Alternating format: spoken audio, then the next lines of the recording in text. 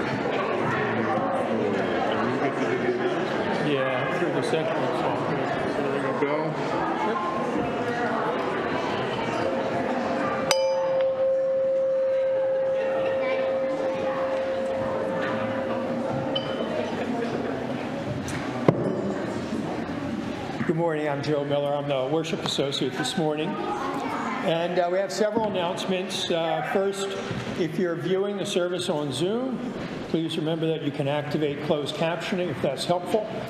And if you'd like to talk with others after the service, there'll be a virtual coffee hour. Just stay logged in, and you'll be invited to the breakout room. And if you're attending in person, please join us for coffee in Fellowship Hall.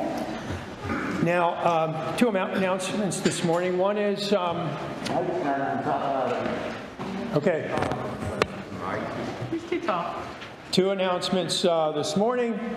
The first is, while last week was the official ending of our fund drive, if you haven't pledged, you can still do it.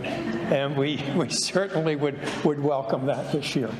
And then secondly, there's a table outside with a sign on it around circle suppers. These are small group gatherings for adults to share a meal and build community. And it's a pilot program this year. It'll happen I think in April, May, and June, Saturday evenings. And you can sign up, whether you're a member or a guest, whatever. These will be very nice events, I think, for people to get together, maybe 8, 10 people to get together and enjoy a meal together and fellowship, and you meet somebody new, maybe. Okay? All right. Please remain seated and join us in our centering song.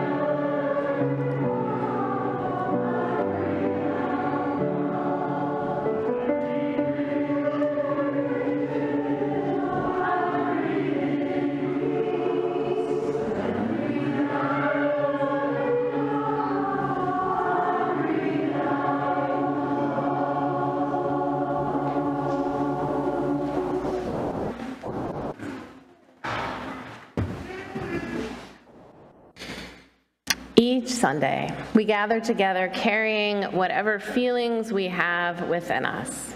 Now is the time in our service where we invite you to drop a stone into a bowl of water, symbolizing the dropping of your joys and sorrows, allowing those to ripple through our community so we can share those joys and share those sorrows together. You may come down the side aisle to the bowl of water and then go back to your seat through the center aisle. If you're joining us on Zoom, you may enter your joys and sorrows into the chat. Thank you.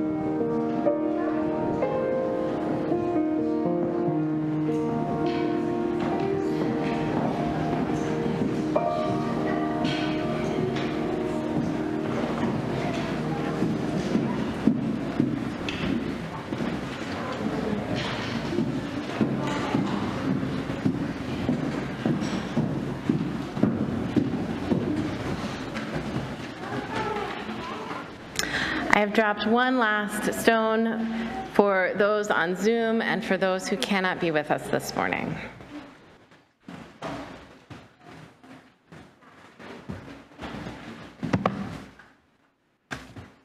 Spirit of community, in which we share and find strength and common purpose. We turn our minds and hearts into our circle of concern for all who need our love and support. Those who are ill, those who are in pain, either in body or in spirit, those who are lonely, those who have been wronged. We are part of a web of life that makes us one with all humanity, one with all the universe. We are grateful for the miracle of consciousness that we share, the consciousness that gives us the power to remember, to love, and to care. Amen.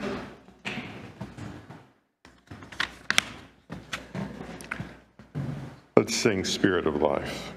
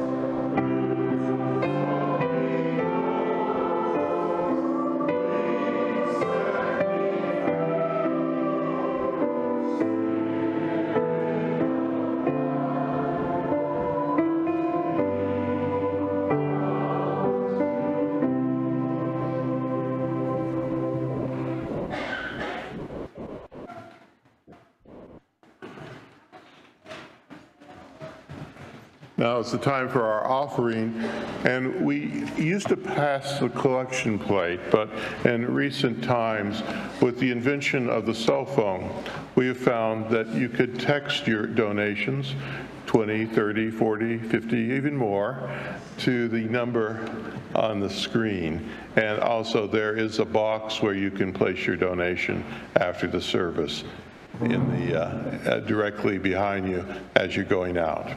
So we invite you to help contribute to the good work of this church. Thank you.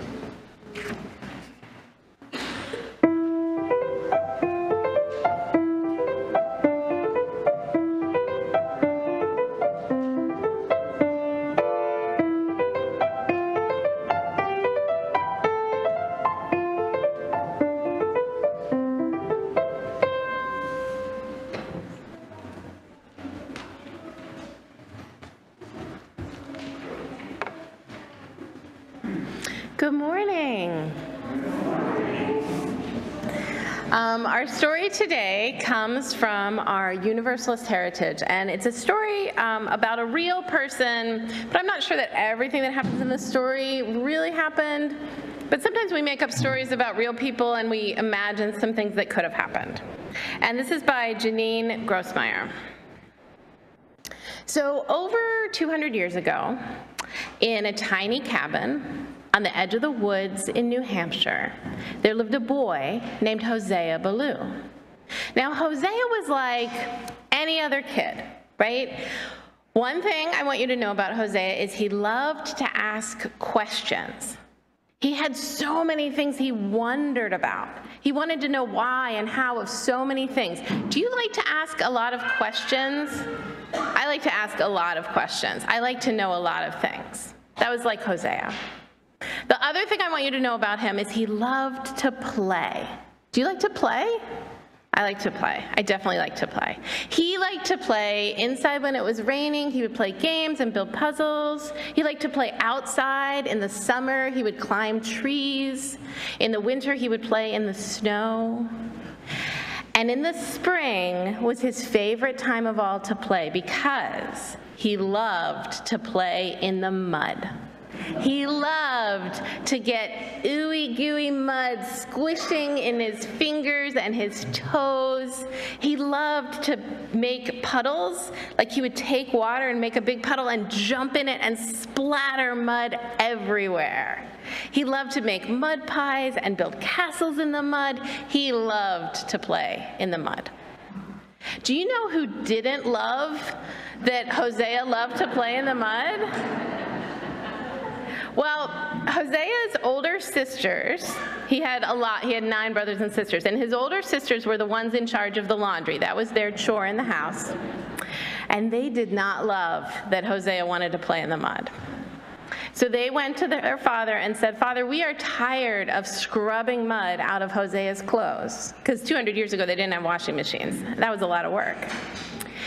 "We are tired of this. Can you ask Hosea to stop playing in the mud?" So Hosea's father put on his very stern voice, and he said, "Hosea, you must stop playing in the mud."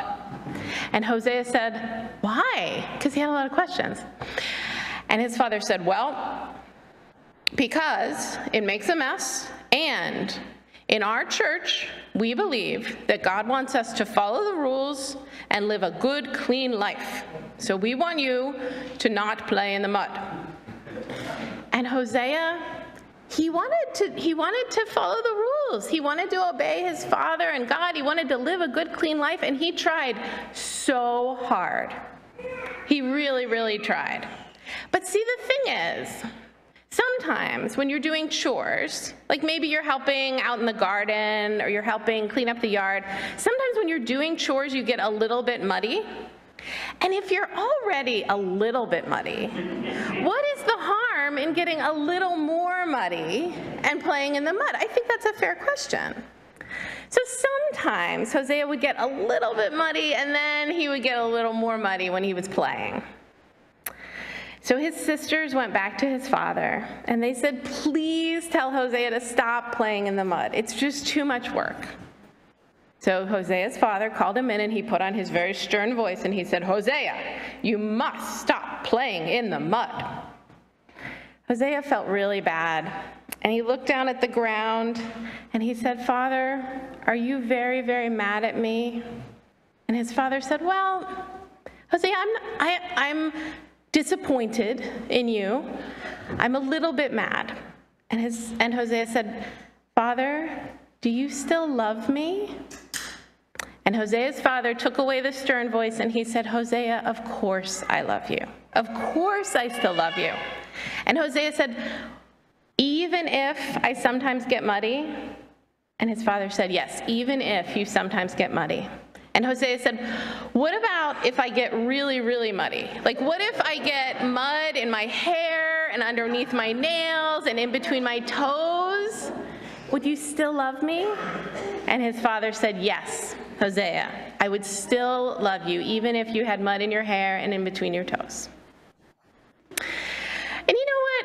After that, Hosea stopped playing in the mud so much. He was following the rules. He was also getting a little bit older, and sometimes when you get a little bit older, you don't play in the mud quite as much. But Hosea still had a lot of questions. He kept asking questions. And when he was a teenager, he asked his father an important question. He said, "Father, our church believes that only some people will go into heaven. Only some people deserve God's love. Just a small amount. Why is that?" Hosea's father didn't have an answer to that question. So Hosea tried to find an answer. He read the Bible, he went to a Universalist church, he listened to a lot of sermons, he asked a lot more questions, and when he was 19, he said to his father, "Father, I have become a Universalist. I believe that God's love is for everyone. I don't think that some people will go to heaven and some people won't. I think everyone deserves love." And his father said, "Hosea, how can you believe that? That goes against everything we've taught you. That goes against what you've grown up with." And Hosea said, "No, it doesn't. You taught me that even if I was muddy, you would still love me. I believe that God does that too. Even if we are good or bad bad, whether we are clean or muddy, we all deserve love. Thank you for listening to my story today.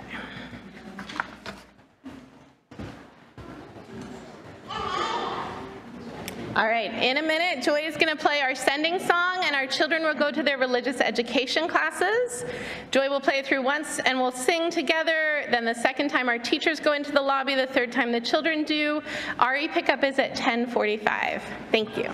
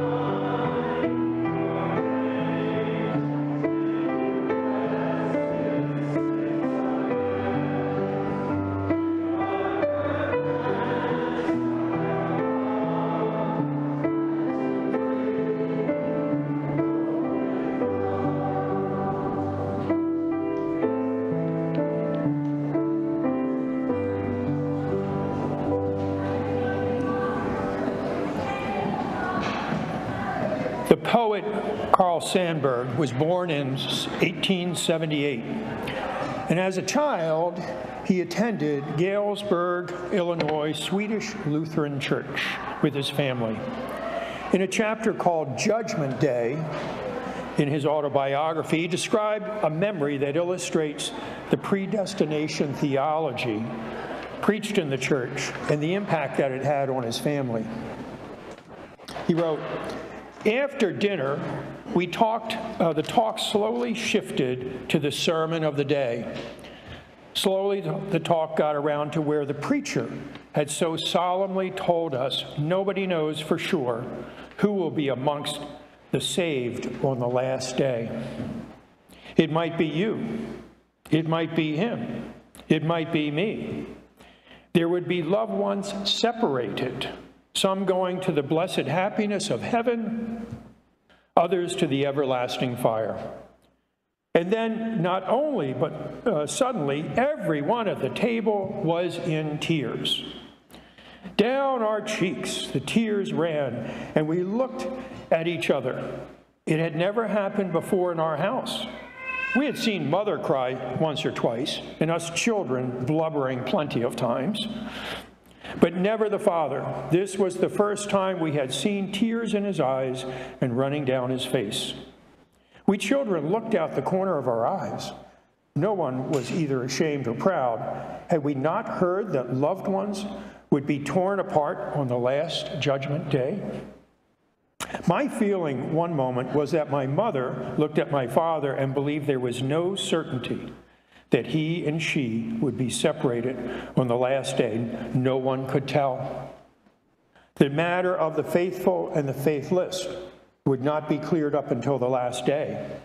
So we wept in unison. Slowly we gulped and choked down the sorrow that had come suddenly and the sorrow that arose, that mystery of what judgment will be on us the last day.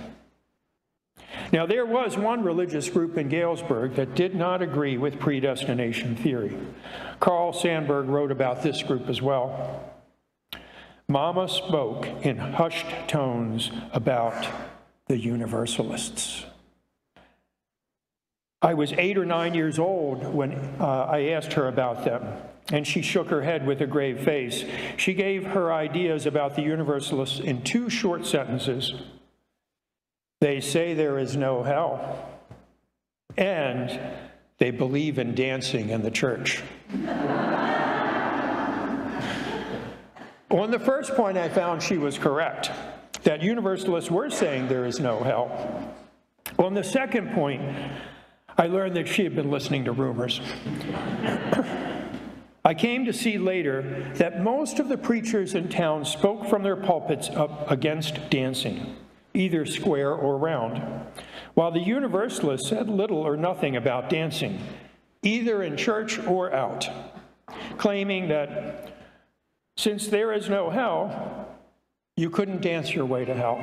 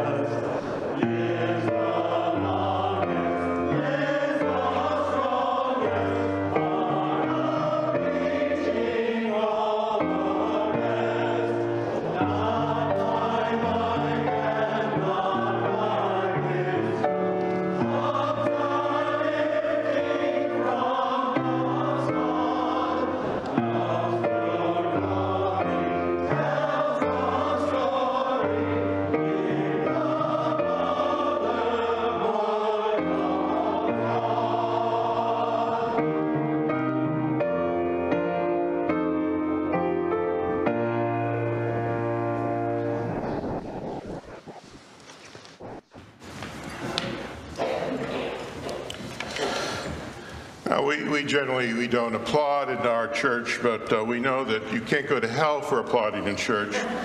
So I'd like to welcome to our pulpit the Reverend Hosea Ballou.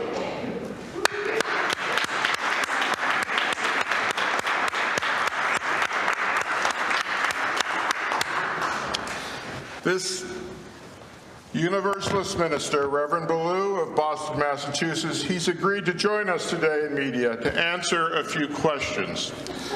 First, I want to thank you for being here with us this morning, Reverend. Thank you for coming. Thank you for having me. I must say, Reverend Ballou, given that you were born 252 years ago, you are in remarkably good shape. Yes, I shouldn't have sent you my driver's license photo. It always ages me. But I did die in 1852, and that kind of arrests the aging process. It slows it down. Yeah. Reverend Ballou, I'm hoping that we can take the opportunity of your visit to learn about you and your involvement in the first years of American Universalism. Absolutely, I'd be delighted. So I was born in April 30th of 1771 in a little town called Richmond, New Hampshire, in British colonial America. I was the youngest of 11 kids. We didn't have Netflix or streaming services. My mother, Lydia, was 43 when I was born, and my father, Maturin, was 48. My mother died when I was about 2, so I don't really remember her that well, but she came from a Quaker tradition. And my father, as was mentioned in the story, is a Baptist minister. And as part of his beliefs, he didn't believe he should be paid for his professional services. So the entire family had to go out and work for just the basic necessities. We worked on our own land, we worked on other people's land for food, and we do odd jobs for money for clothes. There wasn't a school in Richmond, and even if there was one, I couldn't attend it because I was so busy working. But as was mentioned in the story, I'm a naturally curious person. I want to know why? And so I learned to read from my father, and the only books that we had was a Bible, a spiritual pamphlet on the Tower of Babel, and an old dictionary. And we couldn't afford quill pens. We couldn't afford real pens. And so I used pieces of birch bark and some coal that I got from the fire to actually start practicing my letters and then eventually writing. I had to do it all in front of the fireplace because we couldn't afford candles. And my laboring made me a really good athlete. I would like to run, and I liked to wrestle, and I was pretty good at it. Well, if your father was a Baptist minister, how is it that you became a Universalist? So my father taught the Calvinist belief that God anoints only a few to go to heaven, and then everybody else goes to hell, whether you lived a virtuous life or not. And growing up, I'd have to say that I believe most Christians felt about 1 in 1,000 people would be anointed to go to heaven, and then everybody else goes to hell. At the same time, the King of England was anointed by God to be king, and I saw the revolution reject that notion and instead put in place a democratic government established to replace the king. I heard people begin to question that whole appointment, anointment. You know, is it really just a select few that go to heaven? And I really like to question religious doctrine, and these questions kind of fit my own feelings. I had no fear of the wrath of the divine, at least not enough that I should, having been raised as a Calvinist. And after much studying around age 20, I came to believe in universal salvation. That is, everybody goes to heaven. Reading my Bible convinced me of this more than anything else. And I know it displeased my father. I know he worried for my immortal soul, but we rarely spoke about it. One day, reading a book, my father said, "Is that one of those Universalist books?" And I said yes, and he had a very disapproving look. So I picked it up and showed it to him that it was a Bible. Well, how did you go from growing up on a farm and working in a farm to becoming a Universalist minister? Well, ministering was a family affair. My father was a lifelong minister. My older brothers were ministers, and they got together and convinced me I needed to go preach. Now, in the Baptist tradition, clergy had no formal schooling. There were no divinity schools. You learned by watching other preachers, copying what they did, and developing your own style. And so in 1791, at the tender age of 20, with no experience, I agreed to try preaching. Well, how did that go? In your modern day parlance, you'd say I choked. I was very nervous. I announced the Bible scripture, I read the text, and then I looked up to address the congregation. Nothing, no words. Totally broke down. Well, what happened? Well, one of my brothers had to come and escort me from the pulpit, and then he came back and actually read the sermon. How did you feel after this experience? Well, depressed and discouraged, of course. But my family and my friends got together and they continued to try to convince me. They pointed out that many great speakers of our age started out just like I had. They choked at the first attempt. And I applied my love of learning to teaching myself to speak extempore. So this helped me develop a style of preaching without any manuscript or notes. Well, then did you go and serve a church? Not at first. During the winter season, I earned a small income as a school teacher. In the summer season, I was an itinerant preacher. I wore homemade clothes. I worked a small plot of land for my food. food. But when I preached, I would travel there on horseback. I spoke in meeting houses, orchards, barns, private homes, anywhere people would listen. And again, as I remind you, in my time, there was no Netflix, there was no streaming movies, so singing hymns and preaching was the most popular form of entertainment. I spoke in many different situations and to very different minds, and that helped me hone my ability to debate and argue doctrine. And extemporaneous speaking helped me be more persuasive because I could really learn how to react to the audience, react to our congregation, and speak to them as plainly as possible. May I ask a more personal question? I'm sure the members of this congregation would like to know something about your family life. It always gets a little personal. A little bit about your marriage? Sure, absolutely. So I married a woman by the name of Ruth Washburn in Worcester, Mass. In September 15th of 1795. She was 17, I was 24, no judgment. We had 5 sons and 4 daughters. And if I may brag a little, my son, Mature and Mary, wrote an excellent biography on me in 1854. I was married for 55 years until my death in 1852, and then Ruthie followed me a year later. I understand you began to develop your Universalist theology beyond what had been taught by the first Universalists in America. When did you begin to break away from the ideas of other Universalist preachers? I was probably about 28. I began to really form this idea that Jesus was a great and special human being.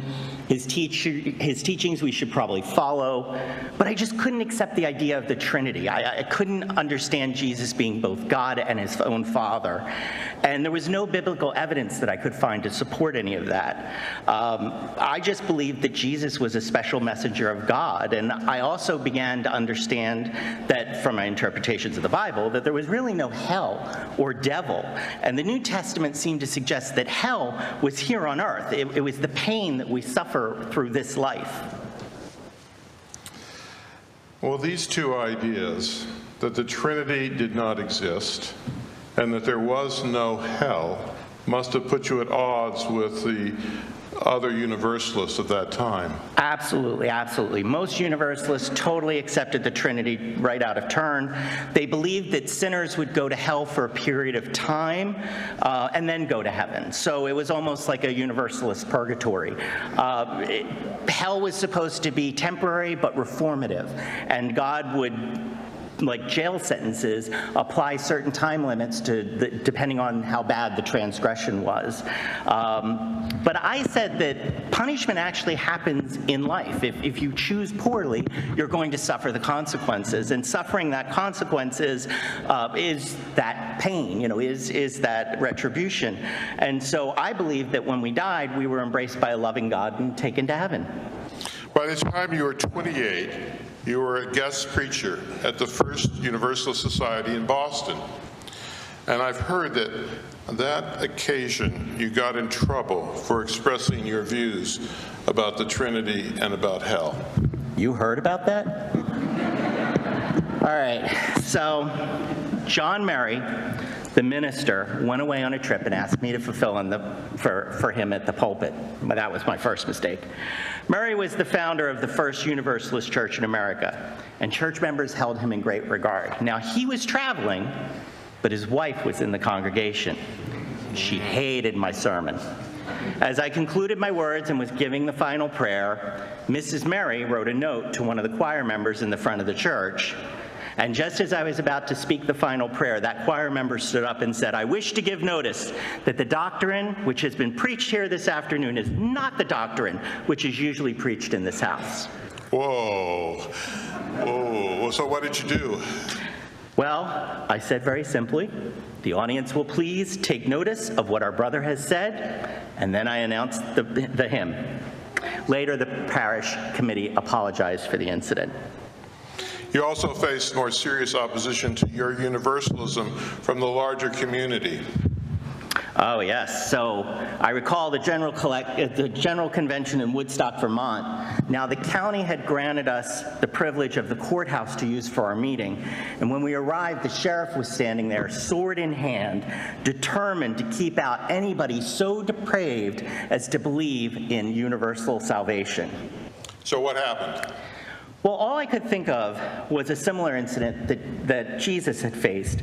I looked the sheriff squarely in the eye. I quoted Matthew chapter 26, verse 52, "Put up again thy sword into its place, for all that take up the sword shall perish with the sword."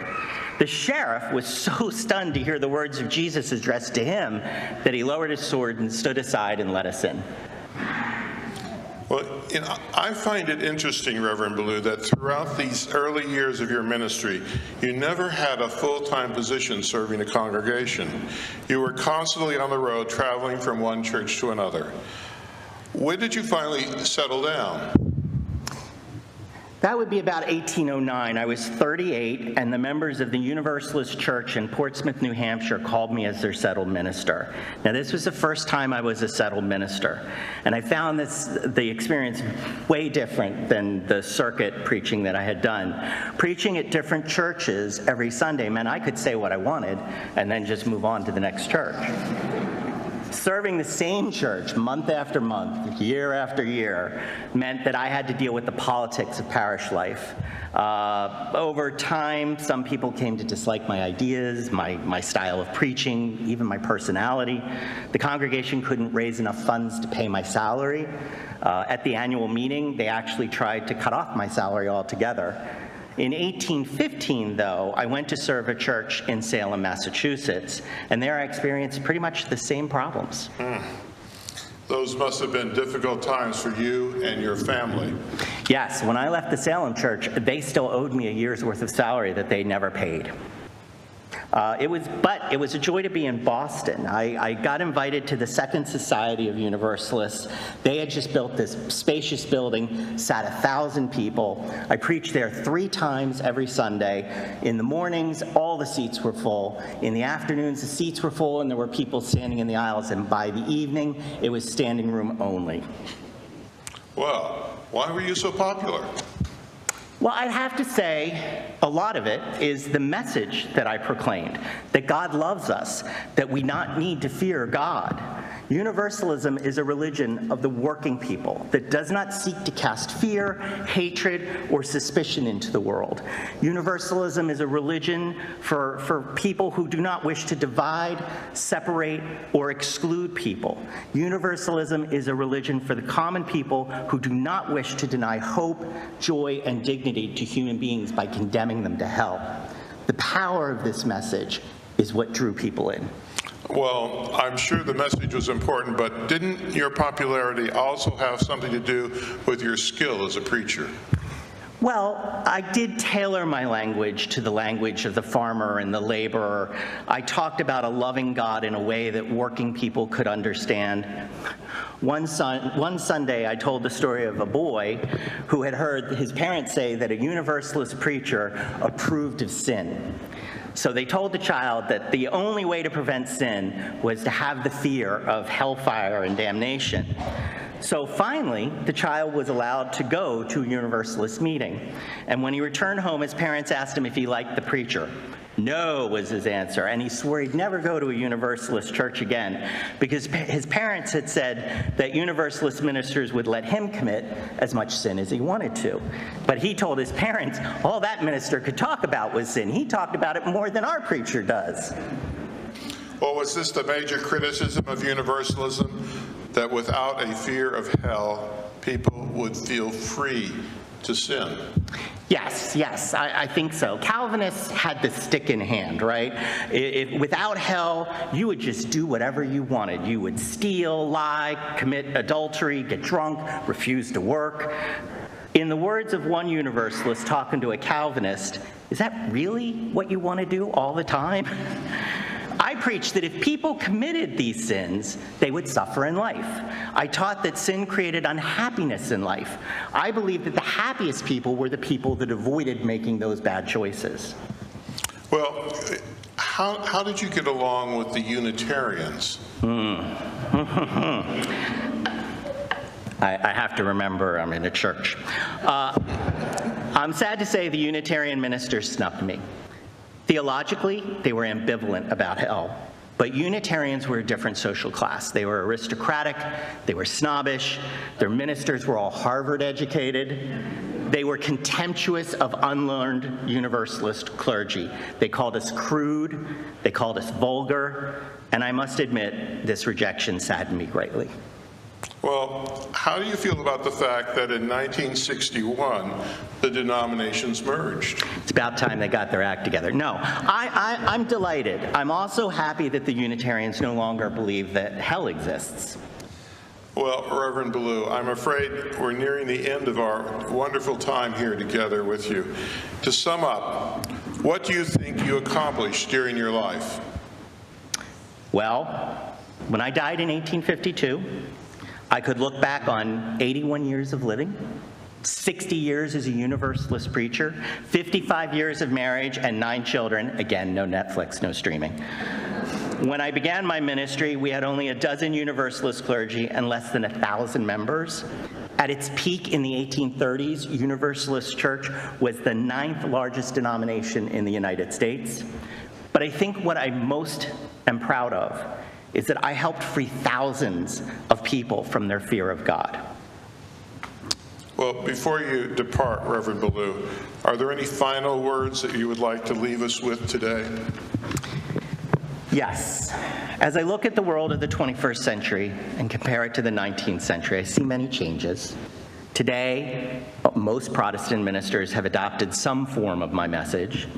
On your television, you can watch preachers say that God loves you and so do I. And when I preached, I don't think anybody cared whether I loved them, but they really did need to hear that God loved them. Today, just as in the 19th century, educated, financially secure people do not worry a lot about whether God loves them. If you have a comfortable home, a healthy family, a good job, then the question of whether God loves you is not so important to you. A Universalist minister named Thomas Starr King put it this way: Universalists believe God is too good to damn them. Unitarians believe they're too good to be damned. I ask you, however, to take an imaginary trip to leave Delaware County, to go further afield throughout Pennsylvania, to the center, to the north, and in these areas where college education is the exception, not the rule, you will still hear these fire and brimstone, these hellfire sermons. These people need to know that God loves them. They do not need preachers frightening them out of their wits with visions of everlasting damnation. They have enough real fear and real pain in their lives. They need to know there is no hell, and this is the message of universalism. Reverend Ballou, thank you so much for being here today.